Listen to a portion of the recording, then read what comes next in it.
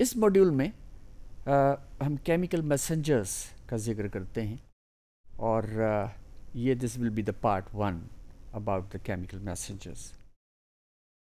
तो starting from the development of an animal, तो animal जो है it takes it start from a single cell और zygote बनता है after the process of fertilization. Sperms and eggs, they unite together and then the zygote is formed, or just after formation of this zygote it starts the process which is we call a cleavage, और ये हम कह सकते हैं development start हो गई, and the subsequent division of the zygote, और उसके बाद फिर it then starts dividing and redividing. Ultimately a ball of cell is formed, then the blastula बनता है, फिर gastrula बनता है, बल्कि ब्लास्टुला बनने से पहले कुछ सेल्स जो हैं वो डिफ्रेंशिएट भी हो जाते हैं, तो ये डिफ्रेंशिएशन का प्रोसेस होता है।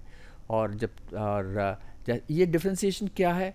The formation of different kinds of sales, क्योंकि स्टार्ट तो एक ज़ाइगोट से लिया, वहाँ उसके अंदर माइटोसिस होती है और फिर डॉटर सेल्स जो हैं they divide and redivide and then there is a ball of cell is formed. उसके बाद फिर डिफ्रेंशिएशन का स्टार्ट प्रोसेस होता है, यानी कि different types of sales are formed, जिसके अंदर फिर जब there is the formation of layers, there is ectoderm, mesoderm and endoderm.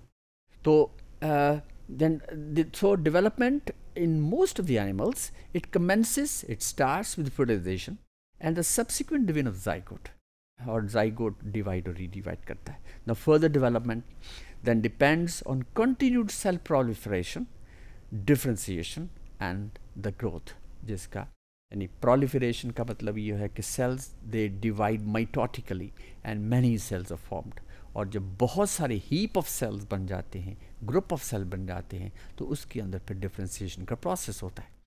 ये differentiation का जो process है, this is again under the control of the chemical messengers. Then they integrate. ये तमाम ये ऐसे नहीं कि एकदम बगैर किसी कंट्रोल के ये फिर रिप्रोड्यूस करते रहते हैं, ऐसा नहीं है. They are well managed, they are well integrated, और ये इंटेग्रेशन और फिर उसके बाद इन्हीं तमाम सेल्स की आपस में कम्युनिकेशन, कुछ सेल्स जो हैं they start moving from one place to other और एक ख़ास स्पेसिफिक पॉइंट पे जाते हैं, वहाँ पे जाके रिप्रोड्यूस करना शुरू कर देते हैं. तो ये सब कुछ जो कि हो रहा है during the process of development. सो ये ऐसा ही अनकंट्रोल्ड नहीं है. अगर अनकंट्रोल्ड होता तो ये एक्टोडर्म, मेसोडर्म, एंडोडर्म, ये फिर ऑर्गेनोजेनेसिस ये ना होता.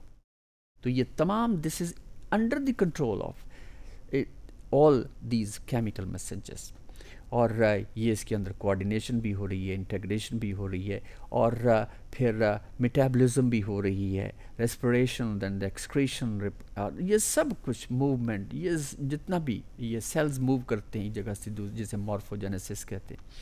तो ये जितना भी प्रोसेस हो रहे हैं ये they are governed bye these chemical messages. So the chemical messengers are the molecules that are synthesized and secreted by specialized cells. अब ये है कि ये बनते कहाँ हैं? ये बनते भी उसी एम्ब्रियो के अंदर ही हैं, और उनके अंदर भी कुछ स्पेशलाइज्ड सेल्स बन जाते हैं जो कि फिर सिंथेसाइज करते हैं. और ऑब्वियसली ये तो सिंथेसिस जो है और इन केमिकल्स की सिंथेसिस है, तो ये obviously that will be most of them they are the proteins भी होती हैं, और हार्मोन्स भी हो रहे हैं, हार्मोन्स भी बन रहे हैं, एंटीजेंस भी बन रहे हैं, एंटीबॉडीज़ भी बन रही हैं. तो ये सब कुछ जितने भी केमिकल्स बन रहे हैं that is again under the control of the chemical messengers.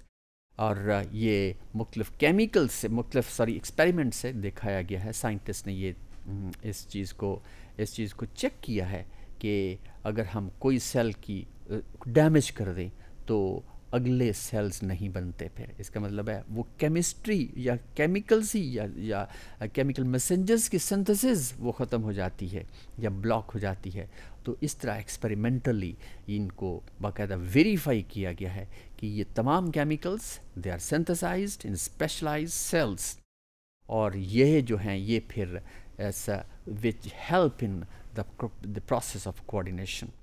और जब तक कोऑर्डिनेशन नहीं होगी सेल की आपस में और मुख्तलिफ सेल्स की इंटीग्रेशन नहीं होगी, तो ये ऑर्गेनिज़म आगे फिर ग्रो उसकी उसकी यूँ समझे आगे बढ़ ही नहीं सकता, उसकी डेवलपमेंट ही नहीं हो सकती, उसकी डेवलपमेंट ब्लॉक हो जाएगी and it will cause the death. Ultimately death will come और death will occur and that individual will be no more than.